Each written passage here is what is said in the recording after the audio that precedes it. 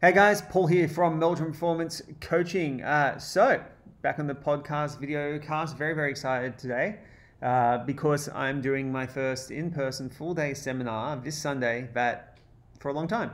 Long time because of COVID. I've done some in-person teaching and stuff like that, but it's really not much cooler.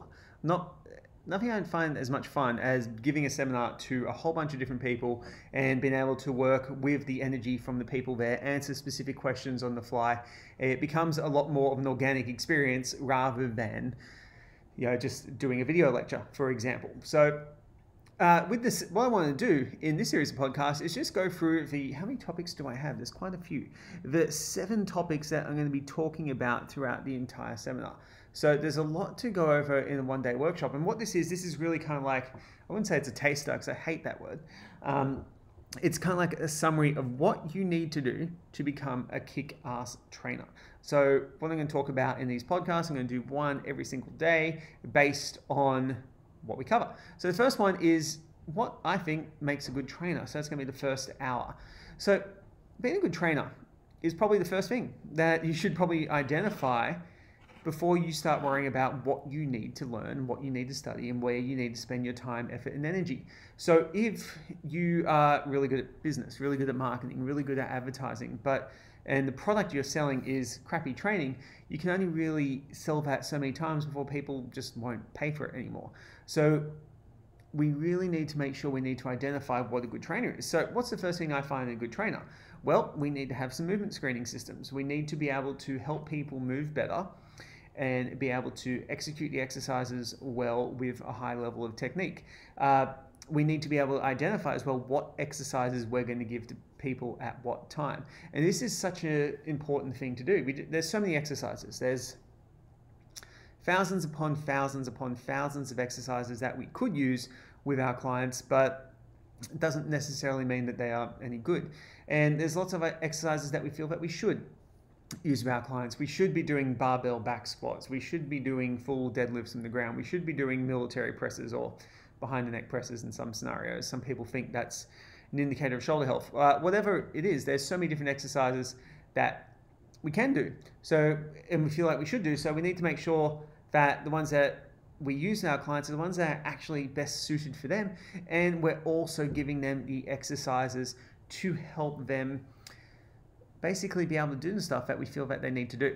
So one really good system of programming is to figure out what exercises you think your clients need to do to achieve their particular goals, and then give them exercises to do just that.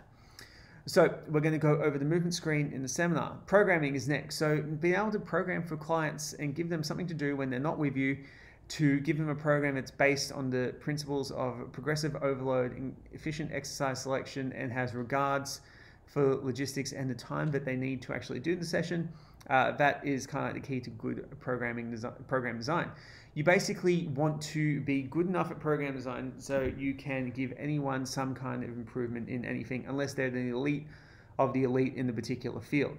So if someone came to me and they're an elite powerlifter with like a 1,000 kilogram total, for example, there's probably not too much from a programming perspective I can give them that's going to give them a little boost in performance or improve them over the next 12 weeks. It's highly unlikely because they're so close to the ceiling of their potential. But if an average powerlifter comes to me, I could improve them. An average bodybuilder, same thing. A beginner, I could improve them. A pretty decent athlete in most sports, I can improve their performance. We want to be able to do that with our programming systems to be a good trainer. You should be always able to identify something and pick something that you can improve for that client. Next one is biomechanics, so principles and execution of training. So we need to be able to understand biomechanics at a decent enough level. We don't need to be PhDs in it, but we need to be pretty damn good.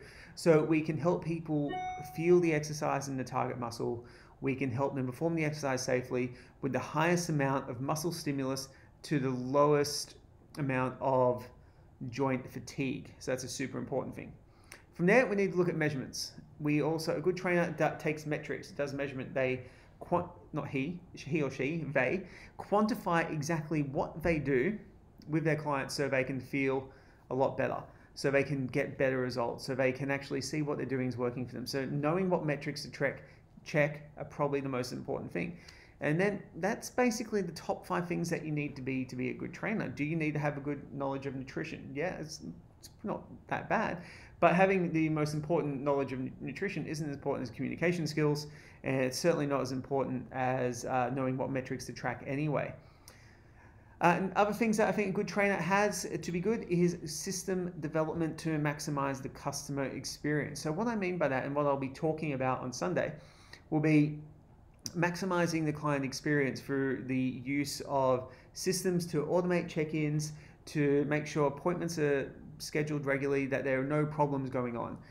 If you can maximize your customer experience, what you'll find is that your clients will stay for a lot longer, which will help you get better at things like assessing movement, program design, biomechanics and execution, and then looking at metrics to measure and manage. So guys, that's a quick summary of what we're going to be covering. That's all the metric stuff. Looking forward to speaking tomorrow about the movement screen in more detail.